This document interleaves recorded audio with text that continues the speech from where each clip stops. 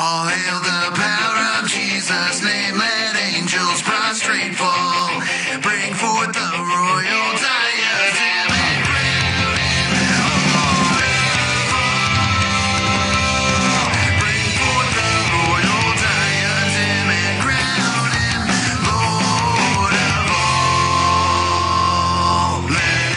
all. Welcome everybody to the Tag Your It podcast. I'm Ray Ray. And I am Dave, and this is show number 2 today, which is Yes. great, and I am glad we had an amazing guest on before this, and we are excited to be here. This is a topic that we have not covered. We have been, of course, podcasting over 160 episodes. Yeah, but something like we that. have not ever talked about what is a Christian worldview. Yeah, so we have spent a lot of time talking about it. things from Yeah. a Christian worldview and saying things like, if you don't have a Christian worldview, then you can't make sense of certain things and whatever. But we have not just like sat down and talked about the fundamentals of a Christian worldview. Well, and this in idea 160 in 3 Yeah. years. And this idea Yeah. came to me because in one of the classes that I'm teaching now, I've been teaching, first I taught persuasion and rhetoric. And at the beginning of the class, okay, here's what a Christian worldview is. And I kind of assumed that most of the students knew, but no, I was really surprised that that was something that we're continuing to develop, which I was really grateful. And I want to also say this.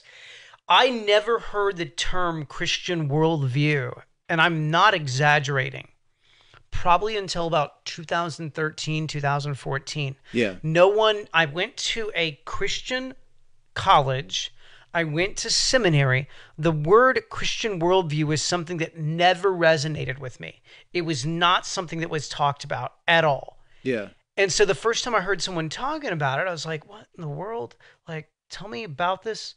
And so I'm grateful, very grateful that it's Spurgeon. That is the key thing. Like, we began that class with we are going to use the Christian worldview to understand what is taught Yeah. here in the content. Yeah, and I mean, we did have an episode with, I'm trying to think of her name.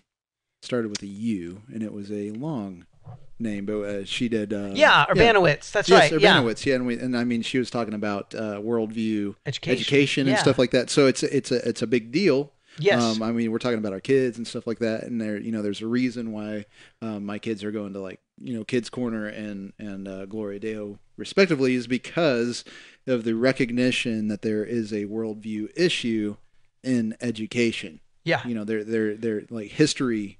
You can't look at history. I mean, you can look at data, but it's interpreted, right? Yes. So we all recognize that history is interpreted, but then there's something there that has to be discussed whenever we look at data. So it could be historical data, it could be stuff that you dig up in the ground, it could be stuff that you read the Bible or you talk to somebody. Whatever it is, this worldview thing is a big deal. And so, whenever you listen to Albert Mohler in the briefing from a Christian worldview, That's right. and so, so now it's become a part of conversation. I'm glad that seemingly the Christians are the ones that are talking more and utilizing that language that I hear secularly, I guess you could say, from the non-Christian perspective, I don't hear it talked about, and it is evident whenever you actually have conversations, especially if you're Dave and I'll never forget when we did the very first debate between you and Sean McCormick, right? Yeah. You said, well, you have a naturalistic, materialistic worldview. And he said, I don't have a worldview. Yeah. That was something that even we ran into in our debate with JT Eberhard. Yeah. I don't have a worldview. That's false. You do have a way in which you interpret the world where you presuppose things, and everyone has one. Now, do you have an informed worldview? Do you have a consistent worldview? Have you even considered the worldview through which you are understanding everything? And that's exactly why this is such an important thing. I believe that Christians are to have a very biblically informed worldview. And then you get to people like Richard Howe and Adam Tucker who say, well, there's no such thing as a Christian worldview. Yeah. So it's such like, a I don't have a biblical worldview, and he makes a big deal out of it, making videos as well. So it's not just something that came up in conversation. It's something that he preaches and confesses that he doesn't have a worldview. So, he's got a worldview where there isn't worldviews. Yeah. So then basically our goal today is, and this is a really cool thing. Not only do I hope this is a resource for you to use in other places, share this, because not only do I believe that the content here is really important, it should be really simple, and it should be something that you're able to take in other places. So Adam, let's pretend that you're a guest. What is a worldview? What is a worldview? And so I don't want to just leave it up to us or whatever. Yeah, I agree. There are tons and tons of resources. There's a lot of stuff to read out there, and reading is awesome. Yes, and so amen. I want to show you guys a great book called Creation Regained from Albert M. Wolters. And so let's just kind of see where the academics are going with this. And I mean, this would agree with what we've already talked about anyway in the past on other episodes, which hopefully if you've been with us for a long time, you already know the definition that we're going to use. But let's use somebody we haven't talked about before. But when we think about worldview, let's utilize Wolters here. He says that the worldview came into the English language through the German Weltanschauung. I think that's how you say it. Yeah, that's right. Weltanschauung. You've got your book there, Comet, back there. Oh, yeah, Comet. Yeah, it's very first year. I don't know the... Same thing with me, dude. Geboren and all that, when you add the GE in front of words for things in the past. No I didn't get that far, but anyway, Weltanschauung. So basically, it's saying that there's a word here, Weltanschauung, worldview. Now, this is keeping it distinct from philosophy. In the German language, so that's this is before philosophy. This is what we're going to be talking about. Is there's a pre-issue and an a priori issue, something beforehand. So we're used to thinking in doing something and then the results. So that's a posteriori, right? We're talking about a prioris, and so a lot of people have been thinking that they do say science or whatever, right? Yeah, and they come to a result, and then there's the truth, right? Well, the thing is they're unconscious to the fact that they're starting from somewhere. And so this is what we're talking about. So it's not philosophy. It's before philosophy say that, but there's it's a word used to not be cumbersome, saying world and life view. But what I like here is what Albert says is that it's synonymous with, say, life perspective. That's right. Or what I really like that he says is confessional vision, and this is really important to the Christian. Confessional vision. Okay? But yeah, confessional vision, something that somebody confesses.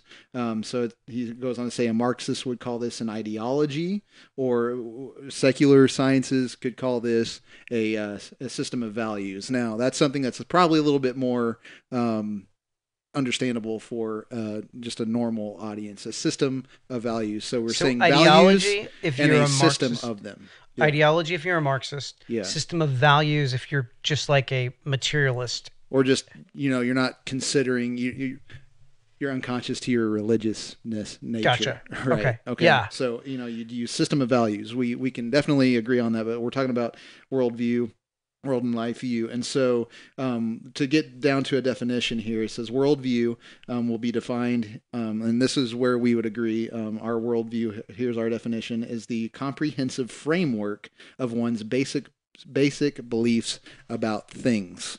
So essentially, worldview is the filter through which you make sense of the reality and the experiences around you. Yeah. And that would be why we could say objectively everyone has a worldview, because we're trying to process the sense and even the spiritual elements that around us and surround us. And even the one who rejects by pure starting place anything beyond the physical universe, if they start there, they're still making sense of the world around them through some framework. Yeah, and so we're talking about, like I said, a priori, something that comes before. And so, also, this is where we have mentioned it, and I'm glad that this book came out, Against All Opposition. Defending the Christian Worldview. It was put together by Gary DeMar, but it's a collection of works that were audio files from Greg Bahnsen put into book form. And now this is a great starting point if you want to get into the Bahnsen train of thought, the Van Tillian train of thought, the covenantal presuppositional train of thought. This is something actually easy and more conversational to read to get to it. But anyway, this is the definition that we've always utilized, that we've utilized in debate. I think whenever we went in with J.T. Eberhard, this was the definition that I talked about, talking about rationality in worldview in that one. But just to put it out there, I like Walter's definition, but this one gets a little bit more clarity. I think Bonson did well saying a network of presuppositions that are not tested by natural science, in terms of which all experiences are related and interpreted, that includes presuppositions about the nature of God and man and the world and how we know what we know and what how we're supposed to live our lives. So what we need to understand is, before you do the scientific method, there is a framework that is untested by that method, that you go into that method. So we're talking about a priorities here, the starting points. So I like the way that James Sire in his book, The Universe Next Door, sets it up. And it's a very simple thing, and I kind of want to unpack his definition because I think it's a very simple one. The Universe Next Door is generally a very well-used worldviews catalog textbook, right? Yeah. At a lot of seminaries and a lot of undergraduates in undergraduate classes that study worldview. Can't wait. In seminary, I will have a class just called Worldview, Christian Worldview. So it'll be a great one. But here's what Sire says in The Universe Next Door. Sire suggests that a worldview is a commitment, a story or set of presuppositions, assumptions that may be true, conscious, consistent, and the foundation on which we live. So I guess what we might want to say is, and ask, why is it important as Christians? Like, do we have a unique perspective on worldview, and why is it important for us to have a well-constructed worldview? Does that make sense? Oh yeah, it totally makes sense, especially whenever we consider Scripture.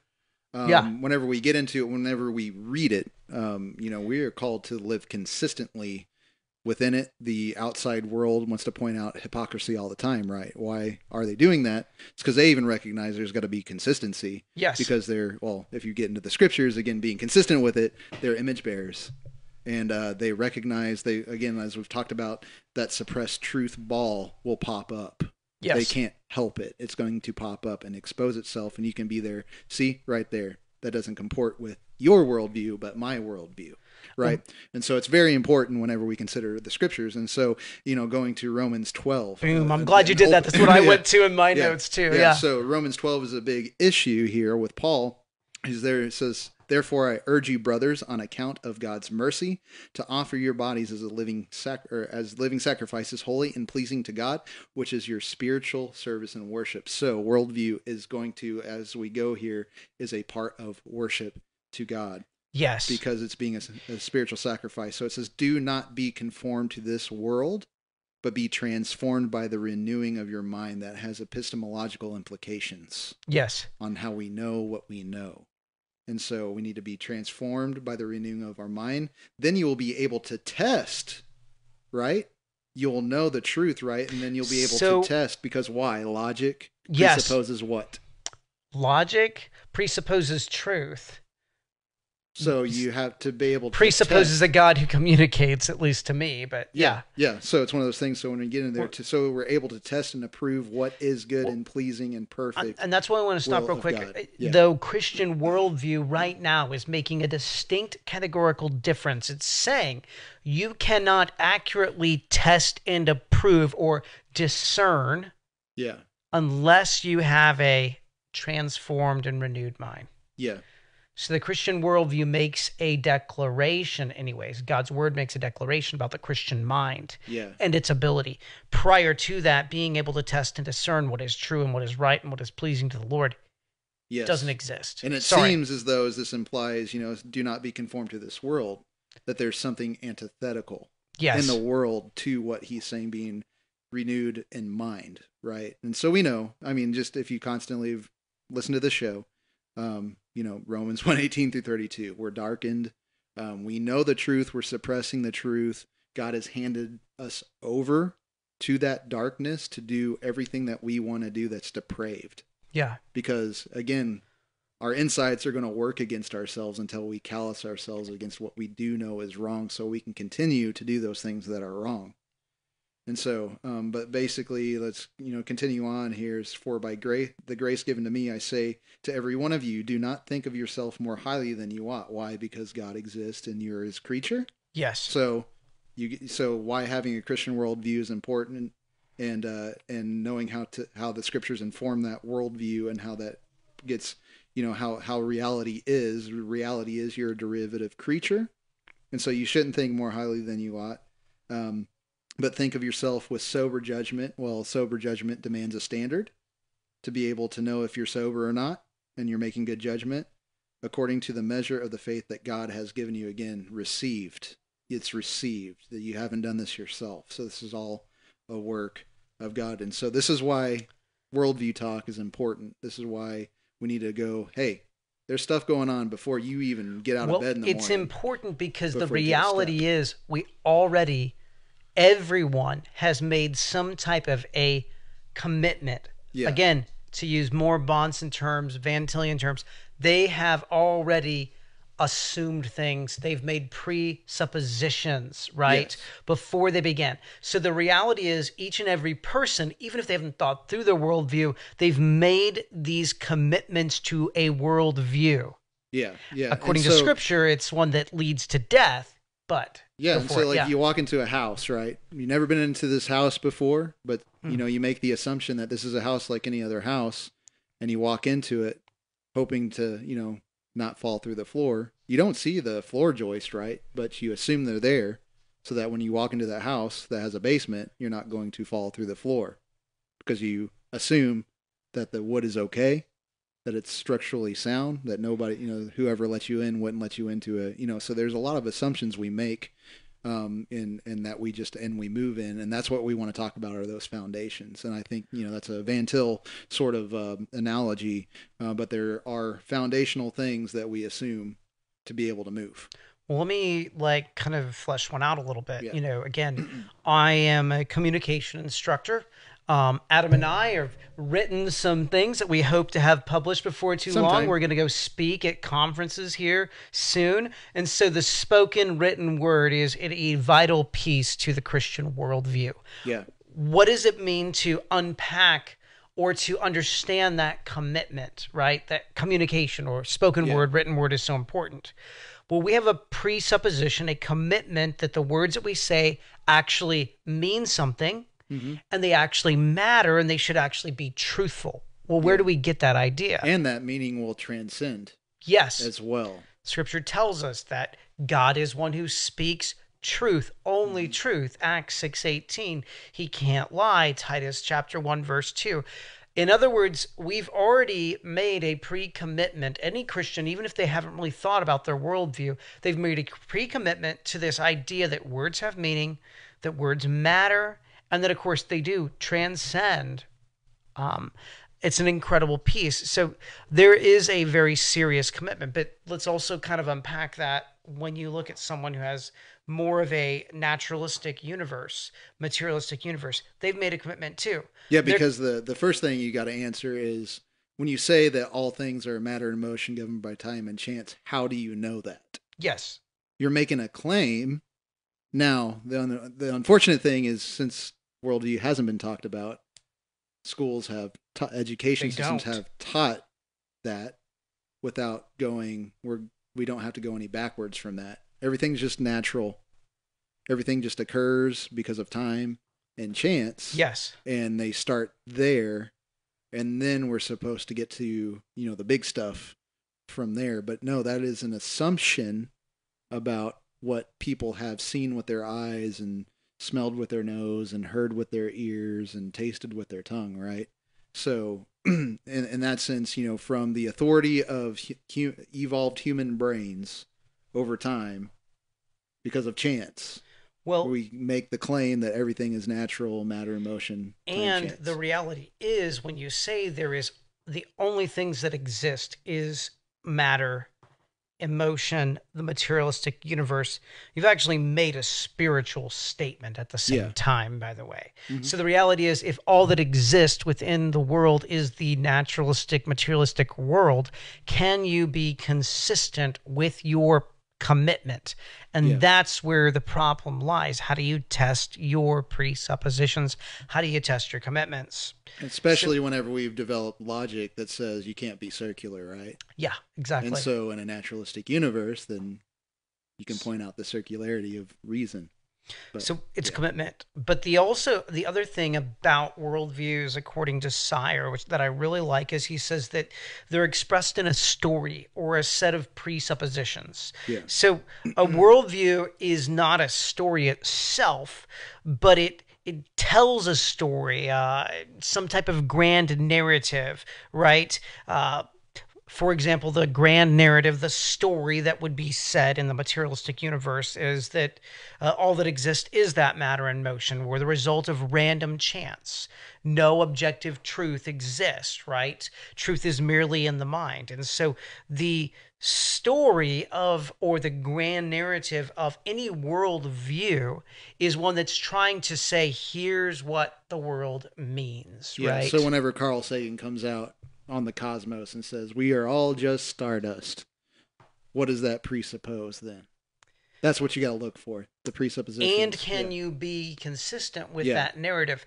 Does that narrative play out in some type of meaningful, consistent way? Or do you have to switch parts of the story in order to make it work? Or do you have to borrow from someone else's narrative in order to make it work? And by that, go for it. Yeah. And that's to say, if I'm just stardust, then why is it even important that I know it?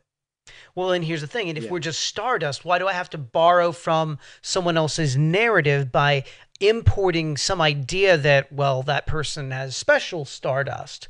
Well, wait a second. If we're all stardust, then no stardust is greater than any other stardust, so it doesn't really matter. So you can't even be consistent with your grand narrative. That's the problem. You trace it back to that. And again, the Christian worldview says that the triune God the triune God who is the creator of the universe existed before creation. He is the creator, and things have meaning because he has authority over his creation. Yeah. I like what the Universe Next Door says, when it says Christians see their lives and the lives of others as tiny chapters in the master story. It's because we have that set of presuppositions or presupposed truths, we're able to answer life's most basic questions according to those fundamental grand narrative. In other words, how do we see that grand narrative playing out? What has meaning as a result of that? Yeah, and it's one of those things that if you are from another worldview other than the Christian worldview, like, you're demanding answers. But again, like I said, why is it important? Like, if I am just stardust, why is it even important for me to know? Yeah. So like, why are we pushing education? Why are we pushing for peace? Why are we pushing for all this kind of stuff? Whenever I'm just stardust, you're just stardust. And, why is it important that, it survives? And why is it my form of a collection of matter? Why does it matter that we survive? Because remember, if it's true, dinosaurs were from 65 million years ago, an asteroid comes, hits into the earth, all the dinosaurs die, and guess what still happened?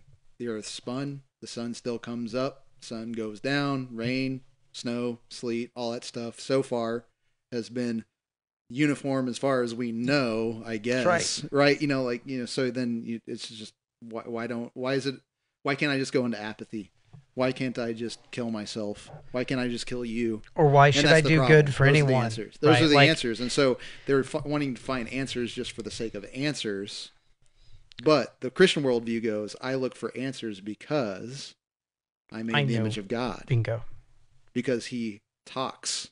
Because he speaks, he wants to have a relationship. There's a transcendent relationship we're supposed to have. So that's why we try to leap out of ourselves and go up.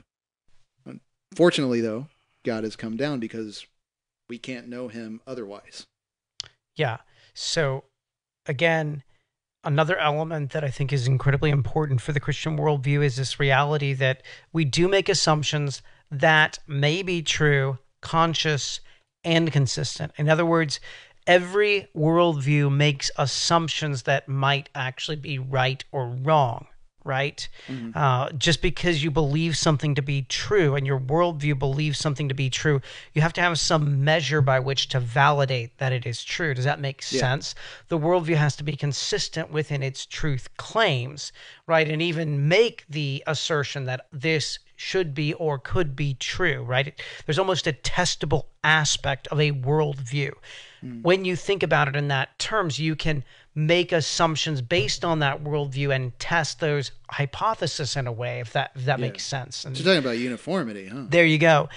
Those who like to say they reject objective truth, for example, make a massive inconsistency within their piece. So that worldview, the atheistic, naturalistic worldview, or any worldview that would make the assumption, and we've seen it in your basic philosophy class, objective truth doesn't exist. Okay, you've just already pointed yourself to the fact that your worldview made an assumption that according to itself fails. So that worldview thereby needs to be rejected because it cannot be consistent. Again, it comes to that same thing about human value and dignity, right? What is the measure by which we are able to give value to those things?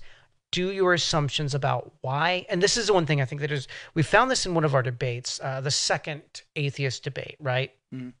Where the guy said, why do I have to account for human dignity? Yeah. Because you've assumed it. Yeah. If you assume it, but your worldview doesn't assume it, and that again shows the living on borrowed capital element of a worldview. And it's one of those things that I've noticed that it's not just like, it's blatant borrowed capital now. It's, we have to have the conversation as to, it's only the Christian worldview, but it's one of those blatant things that happened in the debate, and it happened even with Chris Hitchens and Doug Wilson. Yeah. Where stuff like that is asked, and then they have to look to the crowd. And they go, well, what do you think? Like whenever we were talking, I think Ray Lampart did that, like, you guys want to live in a society like this, don't you? And it's like, he doesn't have an answer to account for it. So he has to go, but what do you? So no matter who he's going to, he's got to borrow. You want to live in this. And that's the arbitrary nature of that as well. So this is the problem. If according to the naturalistic atheist, or just the naturalistic worldview, if human beings have dignity in one essence, when do you get to decide when they don't have value and dignity, right? That becomes the arbitrary nature of it. And again, Christians need to be very careful about this. And this is why we've been so adamant about abortion. Because if we're consistent about life having value, that God is the creator of life, we can't say, well, then let's just make it harder for people to commit murder. That's not how it works. Yeah. If we truly believe that that's life, then that is life, not because we've said so. And oh, by the way, we need to go back and repent as Southern Baptists for what we did in 1973. We stepped out on the wrong foot. Yeah. That's the thing. And oh man, I'm sorry, I'm taking a little bit of a rabbit trail here. Yeah. But when they said, why do we need to repent for this? Yeah. Wait 1 second. Yeah, how dare you say that why we need to repent? Because we started on the wrong foot. Yeah. Yeah, and then so so where do you get that human dignity from? Is it inherent? And why would our founding fathers write a document saying that we have inherent rights and unalienable rights that were given to us? Like, so why did our founding fathers say that there's something inside of us that nobody can take away, nobody makes a definition, and it's one of those things. Like, I understand, and this is why worldview is important. Is because, yes, there were atheists that came over here to America. There were deists, whatever, right? But what were they borrowing from? Who was over here too? Puritans? Nobody. Christians? Yeah. And here's the issue with that. Nobody has the right to be arbitrary. This is where we actually demonstrate, to me, as a believer, we demonstrate within that incrementalist approach to abortion, arbitrariness. Yeah. Because you're actually celebrating, oh, hey, babies are still getting killed, but we're going to celebrate that we made it a little bit harder. Yeah. But wait a second. I thought you were trying to stop babies from getting killed. Murder is not like a halfway thing. According to the Christian worldview, evil is evil. Yeah. And so if you're actually standing up, you're trying to stop evil. And so there's this massive set of arbitrariness. Oh, we're going to celebrate when we've just made it a little bit harder to kill people. No, the very fact that you are killing people is the problem. Yes, the very fact that you're allowing murder. Yes. And Christians can't allow that. And here again, thank you, Missouri Baptist Convention. We just pretended like we did some type of abolitionist resolution, and it's not. Again, words have meaning. Exactly. Thank you so much. Yeah. I love what Lyle says in The Ultimate Proof of Creation. In logical reasoning, no one is permitted to be arbitrary. That is, we cannot simply assert a claim that has no reason behind it and expect others to accept that claim. Our beliefs must have justification. Rational debate would be impossible if the two opponents decided that they didn't need to give a reason for their position. Yeah. Therefore, while all worldviews make assumptions, none of them have the right to be arbitrary. No worldview is viable if it cannot justify its claims, its assumptions, and prove itself to be consistent. Yeah. And so this is the other little thing, and again, I like this too. And thanks for letting me kind of unpack some of these things, by the way. You got lots of stuff. Oh, yeah. Likewise, a worldview is the foundation upon which we live. Mm-hmm. This is the part that's often unarticulated by many people. They're operating on foundational assumptions, and they're making assertions, but they have not articulated the foundation upon which they live. Again, that's the a priori issue, is that whenever you, like, even the naturalists, did they come to the conclusion after the fact? But if they came to naturalism after the fact, what did they start with? Yes. They started with nothing then. From their own worldview, they had no starting point. They were mindless. Yes. So what does that actually mean? They started with it. Well, and that's the issue when it comes to evaluating your worldview. Mm-hmm. Here's where the real kicker is. And I believe why the Christian worldview actually can evaluate itself. Because unless you have transcendent knowledge, you cannot evaluate the system that you are stuck in. Yeah, and this is an admission that finally came up in a conversation, with my online buddy. Yeah, is I was like, I have a worldview, you have a worldview. You're here, I'm here. Where's the what transcends us to say who is right or wrong? And he had to admit that there was nothing. So again, there's no means by which you can evaluate that. So you have two opposing worldviews, and there is nothing outside here. So where do you go? Power. It's exactly what the world hates right now is power. It's everything's going to refute itself if it doesn't start with the triune God that has revealed himself in the scriptures. Yeah. And in here, by creation.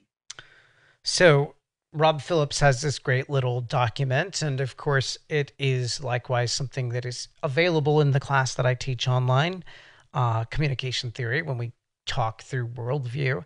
And what Sire does in his book, The Universe Next Door, is he says there's basically 8 questions that every worldview has to answer. So, put you on the spot. I'm going to give you these questions. Let's see if you can be consistent with a Christian worldview, or tell me how a Christian worldview would answer these questions. We'll see. You and me. What is prime reality? What is really real?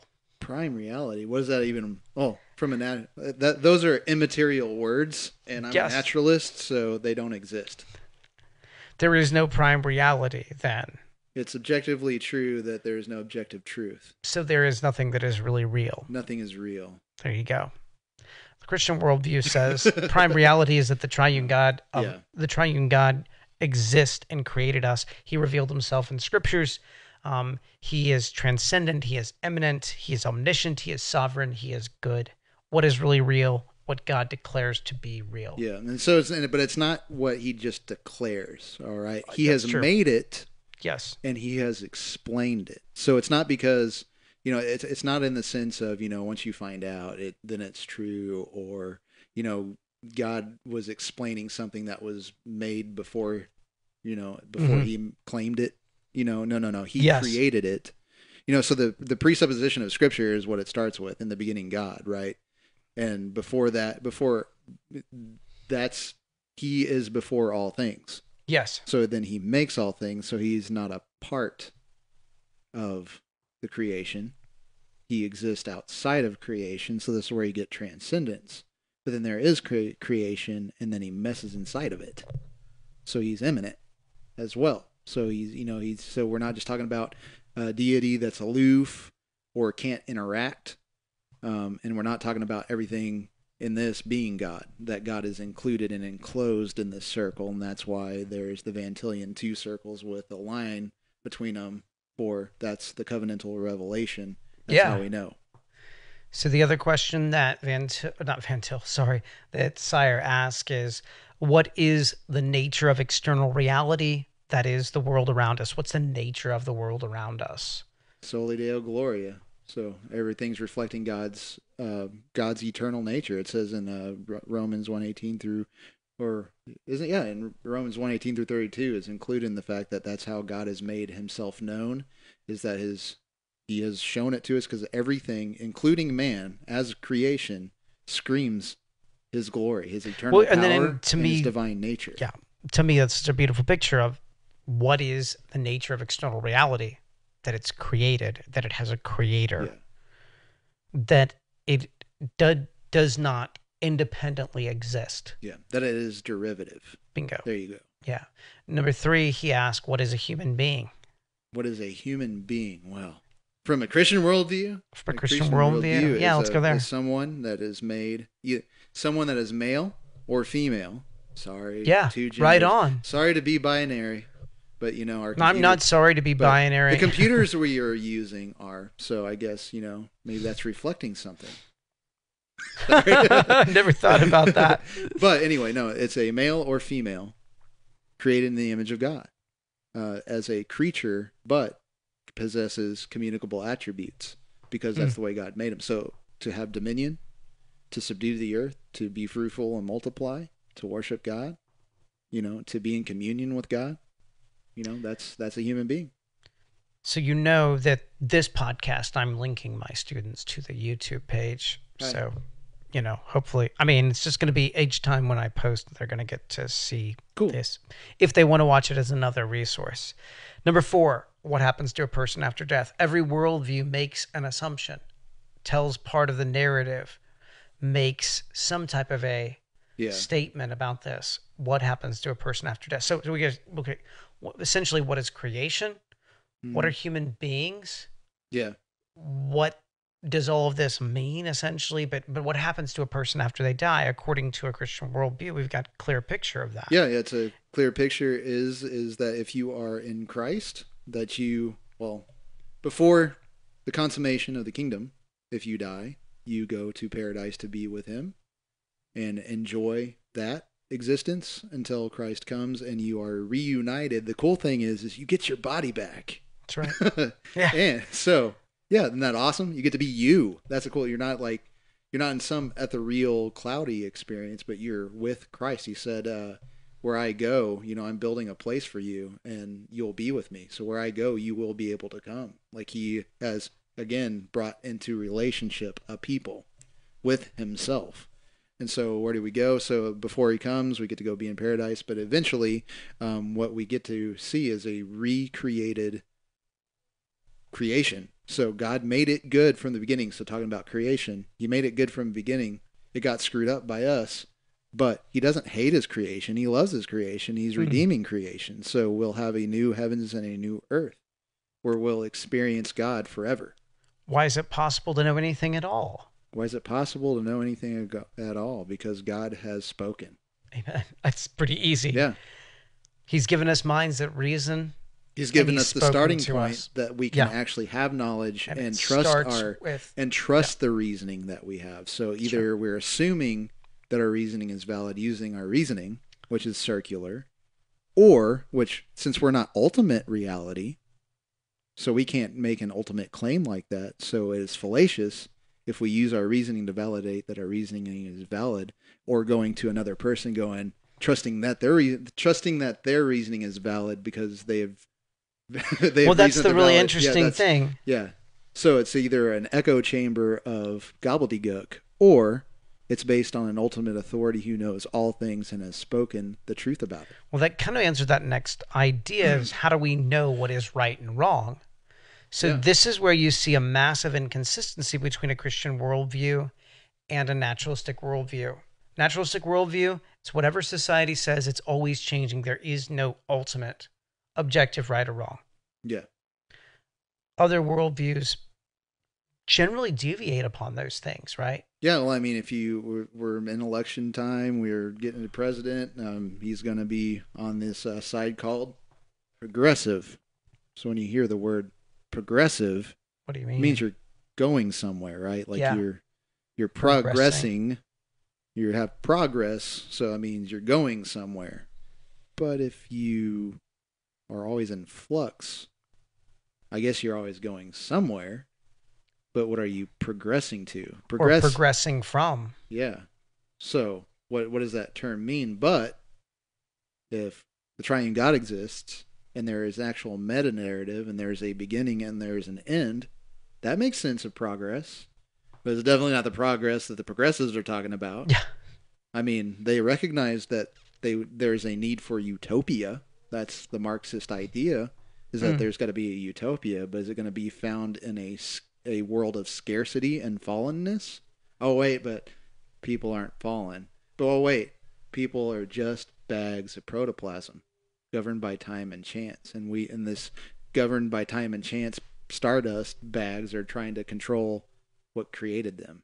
So they have to reject their own worldview. They hate it. Yes. But then they've got nothing to go to unless if they make Jesus their Lord. That's right. Last two little pieces. What is the meaning of human history? The meaning of human history. Well, is there any meaning in human? We just do stuff, the Christian right? worldview. We just do stuff, and then we record stuff, and then us now thinks those guys back in the past were stupid, and we laugh at them, and then usually, well, I guess if there is the ball's popping up, I notice a pattern. Yeah. Oh crap, But yeah, there is meaning to history because there is a beginning and there is an end. Jesus says, "I'm the Alpha and the Omega, the beginning and the end, the first and the last." And so in Him are all things. There's a meaning to history because God is working in history from the very beginning and to the end of this. But then again, there is a forever history awaiting us. So that's right. All right, last one. Adam, thank you so much, man. I'm so grateful that you would do this topic with me and allow me to kind of lead in the discussion on it. What personal life-orienting core commitments are consistent with this worldview? What personal life-orienting core commitments are consistent with this worldview? Van Til. I can't stop talking about Van Til. But I know, it's a great book. I'm going to try to find that book sometime. I mean, I am going to make sure I get Against All Odds and Creation Regained. Those are books I'm all throwing into a class that I'm taking. Here we go. If Christ is who He says He is, then all speculation is excluded, for God can swear only by Himself. So God's commitment to Himself is the sole commitment. Now, my commitment is to find out what man is and who God is. One can only go to Scripture. Faith in the self-attesting Christ of the Scriptures is the beginning, not the conclusion of wisdom. Love it. Glorify God. My commitment is forever. to the self-attesting Jesus Christ, who came, who is God, made flesh, dwelled among us, has made a way of salvation, becoming the propitiation for sins. He became sin, who knew no sin, so that I can have His righteousness, right? So I can be made righteous, so I can be at peace with God through Christ, and eventually be able to enjoy Him forever. Adam, we have not been able to be in studio. I think it's been over a month. Like I didn't look, but it's been a while. Yeah. It's been a while. I'm glad to be here with you, and I'm glad to get to record. This is a meaningful and useful thing. I hope that this discussion on worldviews is something that will bless you, encourage you, and something that you'll share with others. We're grateful. We've had 2 different people make nice donations to thank you. Tag Your It. And we're not going to announce names because they didn't give us permission to. Okay. Yeah, well, I mean, neither one did. So thank you guys, both of you who did that. Very kind, generous donations. We're really grateful for that. We will be back next week. Likewise, tomorrow night, I will be at First Baptist Church Len, speaking to a group of pastors about critical race theory and why it matters. So if you are seeing this live or listening to it before tomorrow, be praying for me. Adam has actually helped me a great deal. And while I'm there, I'm going to be giving away some books. So if you're around the area, come and I'll have a few books for you. Or I'll have a book that I'm going to try to give to everyone. Yeah, and there's one, and just we haven't talked about it in a while, but Dave does have a book. And hey, I get to do the. I know. I got to do the forward in the second edition anyway. But yeah, Invasion of the Word Snatchers, great book to get started on. Again, in I think it's Mormons and Jehovah's Witnesses and Freemasonry. Yeah, we got to Freemasonry before I did. But anyway, there's some good, easy reading here to talk about language because words have meaning. That's right. And so this is this is pertinent to talk about worldview anyway. But yeah, this is available, I think, on Amazon still. Yes, it still is. If you need one, we got a few. Yes, and we will probably republish it through Baptist and Reformed Publishing. Yeah, B&R Publishing. We need to do that, and we will likewise. We've got our little booklet. I was looking through it the other day. We'll have it done. Yeah, and then I've got to write inerrancy booklet is like, pray for me that I'll get it done. Yeah. I mean, I'm right there, but it's just been kind of hard with the class that I'm doing. Yeah. With that said, we are so glad that you were able to join us tonight. This is the Tag Your It podcast. I'm Ray. I'm Dave. And so Dale. Gloria.